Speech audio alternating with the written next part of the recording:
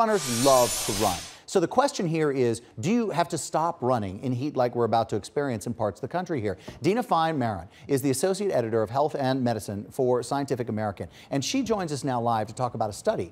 It's about the risk of heat stroke in runners. So what did we learn? Dina, what do we know right off the top? Hi, thanks for having Hi. me. Yeah, so we learned, although you may think with long-distance runners that you should be thinking about heart health, actually heat stroke is a much greater risk. Researchers followed runners in Tel Aviv over 7 years and found that the risk of heat stroke was 10 times that of a serious cardiac event. And that study was in the Journal of the American College of Cardiology. Gotcha.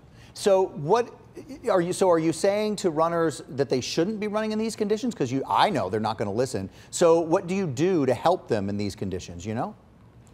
Yeah, you really have to take time to acclimate yourself to a serious workout in hot weather.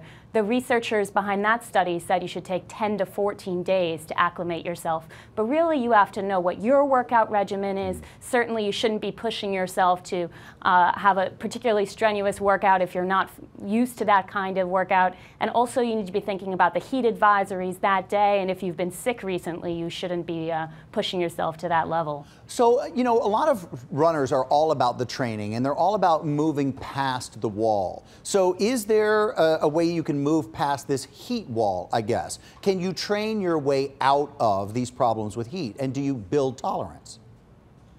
You do build tolerance, but really, again, it depends day by day what the heat advisory is. There are steps you can take to protect yourself, though. You should be wearing loose clothing. You should be making sure to hydrate before you go running. Actually, the Centers for Disease Control and Prevention recommend you have 2 to 4 glasses of water during an hour, during these strenuous workouts during these days. So that's something to think about. But also, if you're taking certain medications for mental illness or heart concerns, you should be factoring that into your planning. Oh yeah, big thing to factor in. And also, we just need runners to take those water breaks, take them, because most courses will present them. So Dina Fine Maron, thank you so much for joining us this morning. You can read more from Scientific American in the July issue, and it's on newsstands right now. Check it out online at scientificamerican, that's what we do.com.